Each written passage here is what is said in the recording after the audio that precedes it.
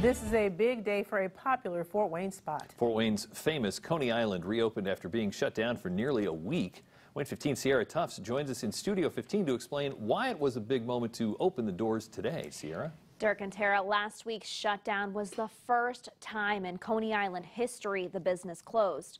A line was out the door this afternoon, and the co-owner expects it to grow. Over 100 years of steamed buns, a secret sauce, and the dogs make up Fort Wayne's famous Coney Island. We got them tested, rested, and ready to go.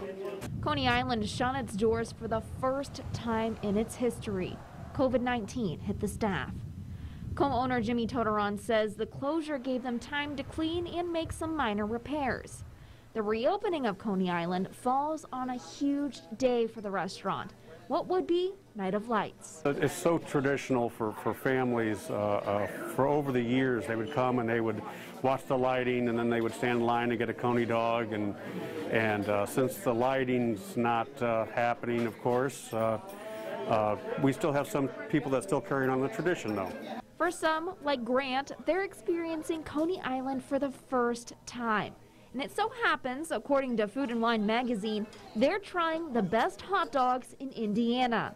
The magazine recently named Coney Island the best of the best. Oh, it's just really, we're really good at making hot dogs and doing things day to day, but, when something like this comes along, it really just gives you a boost and say, well, we're doing something right. And it's just really cool, and we're really, really thrilled.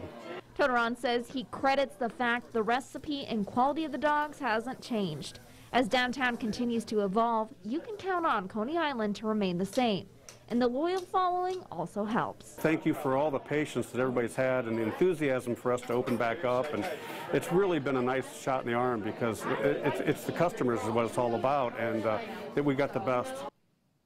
And if you still want to have a Night of Lights Coney dog tradition, the restaurant is open until 9 tonight. And just remember, there is no live lightings. In Studio 15, Sierra Tufts, Wayne 15 News.